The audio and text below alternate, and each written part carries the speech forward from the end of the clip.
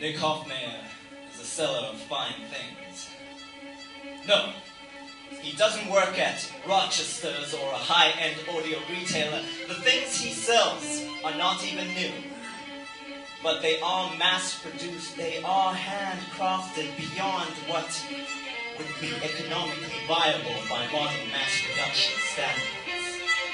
As part of his mission to find just the right hustle to meet his branded clothing requirements, my friend told me about his plan to use his high school woodworking skills to make cupboard doors and kitchen renovations. He told me he could see himself making 8,000 rand a week from this.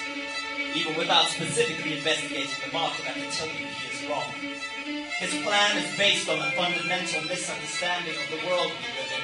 It is a stubborn, stained misunderstanding that the pre-wash and the washing machines of real-life experience cannot remove from any of us. Yes, we are all stained by this misunderstanding. We believe that hard work leads to prosperity.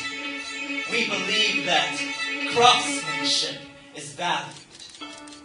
Nick Hofmeyer used to work as a restorer of antique furniture, but now he just buys and sells, and he sells the only way that people want to buy: cheap.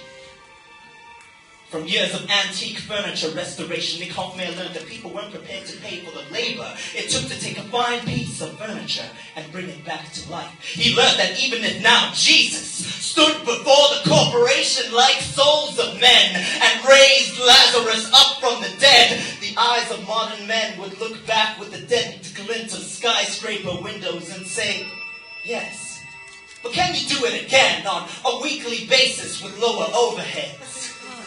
So now he just sells, and he sells the only way that people want to buy: cheap. And in order for this to be a way of life, it means he must be buying even cheaper. Nick Hofmeyer is an Afrikaner.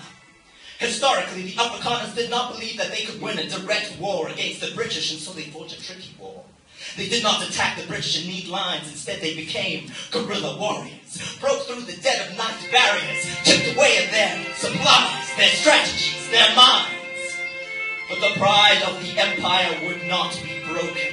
At first baffled, the dragon merciless within them was awoken. The British commanders formed a plan. In unity, their lips formed a word, and attrition was the word spoken. Unable to catch the Boer guerrilla warriors, the British burnt the fields that fed the Boers and put their women and children in concentration camps. Nick Hofmeyer moves amongst his own people, and in order for him to be able to buy so many things so cheaply, it means there must be a lot of Boers out there flat broke and desperate for any cash they can get, no matter how fine the item.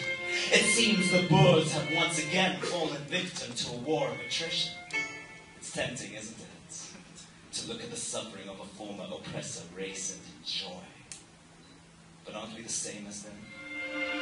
With local manufacture unable to match the cheapness of what is made in Chinese factories, aren't all of our fields being burnt?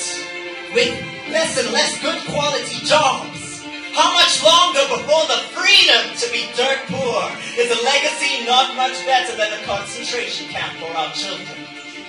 When Condoleezza Rice, one of the most respected black women in the world, had a visit scheduled to China, Chinese blogs were filled with racist postings expressing Chinese disgust with her. Some went so far as to call her a crocodile, a chimpanzee, a piece of rotten meat, something dogs will find hard to eat. They say China will rule the world, become the new empire. I say, if so, how well do you know your future masters? And how much love do they have for Africa, for Africans? Xenophobia is the word for the fear of China and the Chinese. And yet, there is no word for the fear of lions. I suppose the fear of lions doesn't need a word. I suppose sometimes it's just natural to fear a thing that would devour you if it had the chance.